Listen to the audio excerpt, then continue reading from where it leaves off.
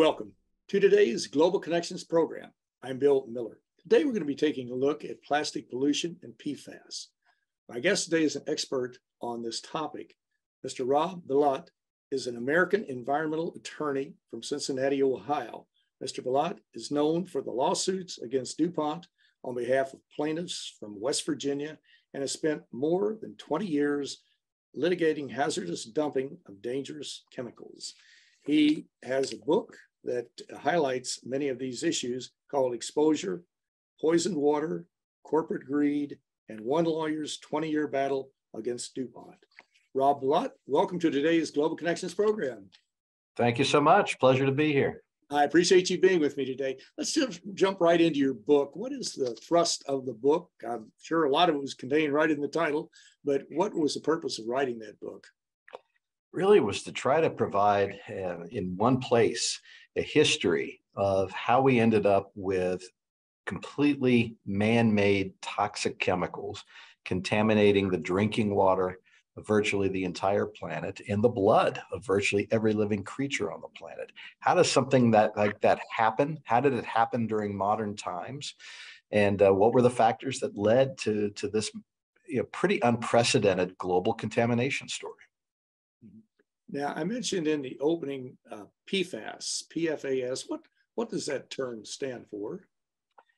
It's sort of a tongue twister. These are per and polyfluoroalkylated substances, abbreviated as PFAS. They're also referred to nowadays as forever chemicals. These, again, are completely man-made chemicals that didn't exist on the planet prior to the 1940s, but over the last 70 to 80 years, have been used in an incredible array of different types of products, from stain-resistant, waterproof clothing, carpeting, fast food wrappers, firefighting foam, computer chips, that they're now virtually all over the planet.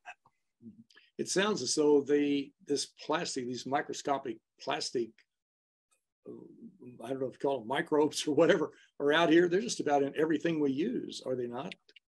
Yeah, unfortunately, these chemicals have been used to make so many different products over the last 70, 80 years. And I think most of us had no idea that these chemicals were out there being used in all these different products. They were essentially unregulated. They were, again, invented right after World War II. And a lot of our federal rules and regulations didn't start to roll out here in the US till the 70s and the 80s. So these were chemicals that were pushed out into the world and started being used in all these different products, really without any kind of regulation. And frankly, a lot of them never, of course, then ended up on ingredients labels or any kind of product labeling.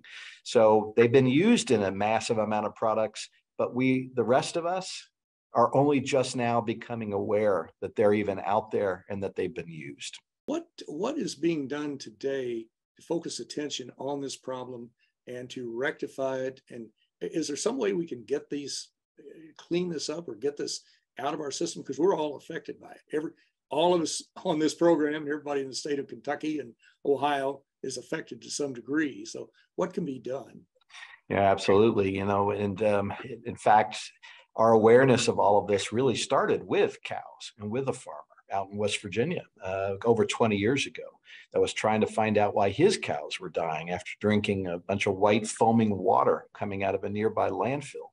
And that led us to really start to uncover what was going on with these chemicals, the fact that they even existed, and led to essentially a 20-year process to get this information out to the rest of the world, to the scientific community, to regulators, to the public, that these chemicals are out there. Here are all the different products they've been used in. Here's how they're getting out into the environment, out into the world.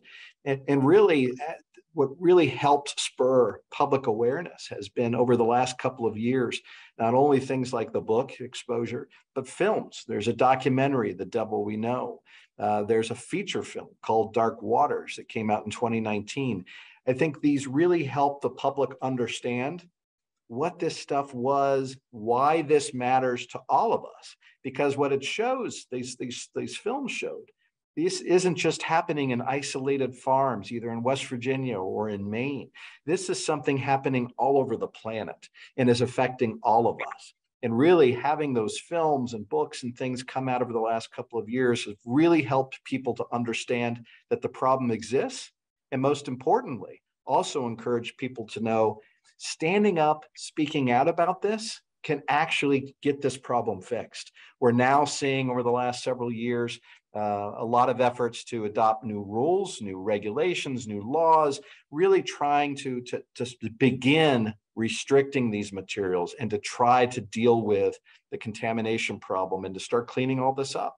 So really having these stories get out there and through not only the films, but discussions like what we're having today to let people understand there's something we can do about this. And people are speaking out now and actually contacting companies. Consumers are raising their voices saying, we don't want these in our products. And so even before the rules and the laws are changing, companies are now voluntarily pulling these out of their products. And we're seeing pretty significant dramatic change. Now, the well-known actor Mark Ruffalo was in that movie, Dark Waters. Did he play you, and how did he get involved in that movie? He did. In fact, an article came out in January of 2016 in the New York Times Magazine that had summarized this whole history of what was going on with this chemical. And the chemical we were dealing with in particular was one of these PFAS forever chemicals called PFOA. And it was a chemical that had been used by DuPont in making Teflon down at a plant along the Ohio River. And this New York Times Magazine story came out, not only summarizing what had happened with the chemical down in West Virginia along the Ohio River, but also pointing out really for the first time that this stuff was present all over the country and likely in water all over the country. Mark Ruffalo read that article and started to be concerned. He considered himself pretty active in water rights and water protection and was shocked when he read that article to know that something like this was happening in the United States all across the country and nobody really knew about it. So he reached out to me actually and really wanted to find a way to do a film to help the rest of the public understand that this was happening and to really convey this story. And I think did a pretty fantastic job when he teamed up with the folks at Participant Media on the film Dark Waters. That's very commendable. It certainly is. It's excellent that he got involved in this. This brings back memories of a lot of different scientific studies. I remember the tobacco industry and how they had tobacco studies showing the ill effects of nicotine and smoking and that type of thing. The oil industry in particular did scientific studies highlighting how using gasoline, oil, what have you, is contributing to climate change, melting of the glaciers. Did the chemical companies, did they have these types of studies that pointed this out decades ago, or is it new news to them? Yeah, unfortunately, this is a story where the risks and the potential harms from these chemicals were well known to the companies that were making these chemicals and using them. Companies like DuPont and 3M who invented these chemicals going back to the 1960s or 70s. Unfortunately, what we learned through finally getting access to a lot of the company's internal documents was that they were well aware of the risks and harms from these chemicals. Going back decades, they had been doing their own internal studies in animals, they had been monitoring workers. And unfortunately, not only did they have that information, they covered it up.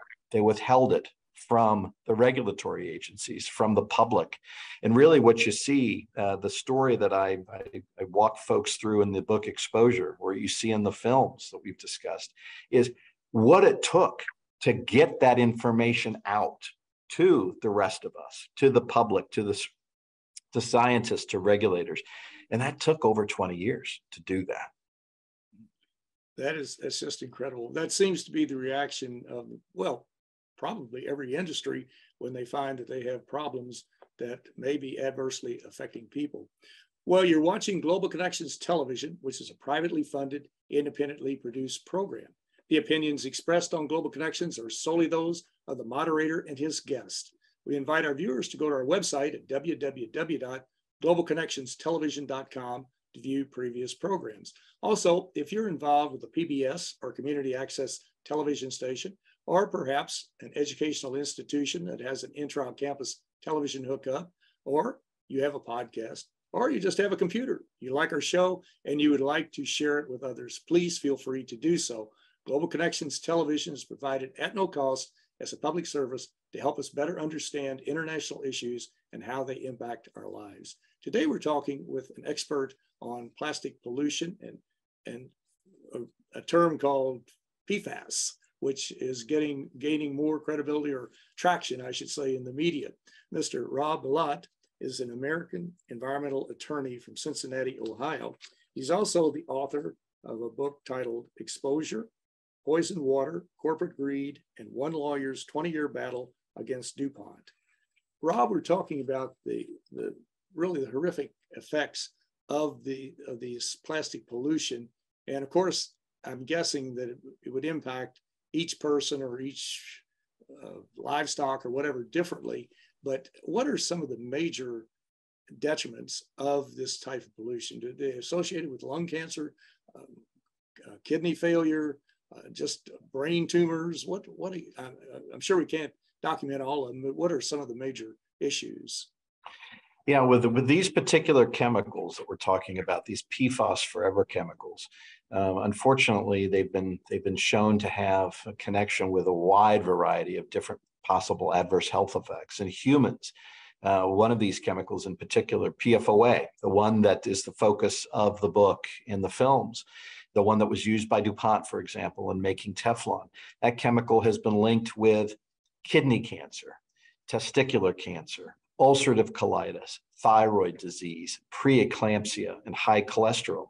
And that was through independent scientists who looked at all of the data, all the animal studies, all the human data, conducted massive new studies that took over 7 years. 69,000 people participated in these new studies. And these scientists were able to link this chemical, just one of these PFAS chemicals, with these 6 diseases back in 2012. And since then, unfortunately, the new science that's continued to develop has raised even more concern, particularly with respect to how these chemicals might impact our immune system. And that can lead to a whole cascade of events throughout life. One in particular that's raising a lot of attention recently has been the potential of these chemicals to possibly decrease the effectiveness of vaccines. And in particular, there's concern about, with the COVID vaccine. Here are man-made chemicals that are in drinking water all over the planet, in human blood all over the planet. Almost over 90% of the people on Earth now have these chemicals in their blood. And they have links with these types of potential effects, particularly while we're dealing with a pandemic. So there's real concern among the scientific community. And because of that, as this science has developed, what we've seen is the scientists, the regulators are suggesting that the potentially safe levels of these chemicals keep dropping. And there's more concern about exposure to even the smallest levels of these chemicals now. We had the US EPA just come out a couple months ago and essentially say that if you can detect PFOA using current methods in drinking water, it's too high. So real concerns about the potential health effects. It certainly is. Now, you mentioned the EPA, and I understand the Biden administration is on board trying to focus on this problem, but this is truly an international problem, obviously, because these products are sold and consumed in other parts of the world. Water gets infected, milk gets infected. The United Nations just recently, last year, at the end of last year, had a major conference on plastic pollution and is working on a treaty to help prevent that or to curb some of the ill effects. What can be done by the United Nations international bodies to help with this problem? Yeah, and as you mentioned, I mean, this is really a global issue at this point. I mean, these chemicals, they don't respect state or national boundaries. They can move through the air, they move through the water, they move in products all over the planet. Even though we started to phase out the manufacture of some of these in the US, some of that manufacturing moved overseas. And unfortunately, that stuff still can get up into the air, get into water droplets in the clouds, and rain down all over the planet. In fact, we just had a recent paper that came out looking at the fact that this chemical we've been talking about, PFOA, it's found in rainwater all over the planet, in Tibet and in polar ice caps. So what we've seen over the last couple of years is as people start to really understand and appreciate the scope and scale of this, we're seeing discussions now begin at the international level, at the EU, at the UN, to try to figure out how do we address this in a comprehensive global way that doesn't simply move the problem from one place to another. Because these chemicals they don't care which country they're in, and we need to be able to address them in the way in which they move globally, universally. That's true. It's like secondhand smoke or smoking. It doesn't matter. Smoke goes any place, and it can create lung cancer and other problems. So it certainly is. Well, do we have the technology? Do the companies have the technology to help reduce the PFAS particles or PFOA, or to make products safer than what they were before? Because we're talking about these items being in your rugs and your linens, whatever it may be, but do they have the technology to help reduce it? Yeah, and in fact, as the stories come out, what we've seen is really dramatic changes in that regard. First of all, the main goal is, of course, to stop putting more of these chemicals into the world, stop them from going into new products. And there are a number of companies that have already identified alternative chemicals to use or alternative materials to use instead of these PFAS forever chemicals. And even in those situations where these chemicals are still being used, there are technologies out there that can filter these materials out of the air before it goes into the smokestack, or it can filter it out of the water before it's discharged into a river or into a lake. And some of these technologies go back decades, and unfortunately could have and should have been installed many, many years ago. We're seeing that start to happen in a more global manner now.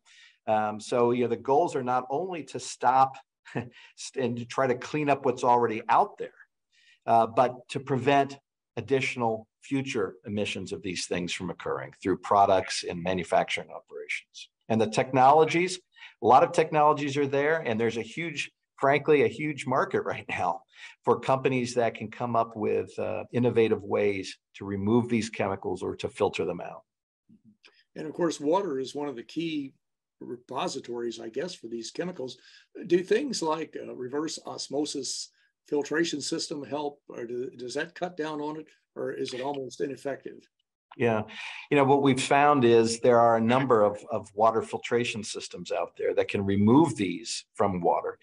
For some of these, the ones we know the most about are the ones that have 8 carbons. We call them C8s. Things like PFOA, the one we've been talking about that's a Teflon, was used in Teflon, or PFOS that was used in Scotchgard or firefighting foams.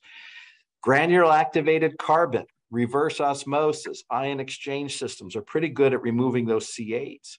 But over the years, as we've transitioned away from using C8s, companies have started bringing out replacement chemicals, things like C4s, C6s, that are still part of the same family of chemicals. And unfortunately, some of these water treatment technologies, their effectiveness varies depending on what type of these chemicals are. So we're now finding out that some of these treatment technologies have to be either beefed up or changed a bit to deal with this sort of ever-evolving group of man-made chemicals. What recommendations would you make to our policymakers, to the media, to people who are just watching the program? And this program goes worldwide. What types of the information you put out today is extremely helpful, but are there any other recommendations that we need to be aware of or action we need to take? Yeah, I think most importantly, people need to recognize, what we're dealing with here is a global public health threat. And that's one of the reasons, I did the book and participated in these films and are participating in shows like yours, because this is a global public health threat that's gone fairly unrecognized for decades. So the most important thing is making sure this story gets out to folks, that people understand where are these chemicals used, which products still use them, and how. So you start to give people the tools to be able to start minimizing their exposures. Up to now, most of us never had that opportunity. We weren't told which products these chemicals were in. We didn't know we were being exposed through our drinking water or the products we were buying. So getting the information out is critical. Getting the story out is critical. That allows people to start making choices.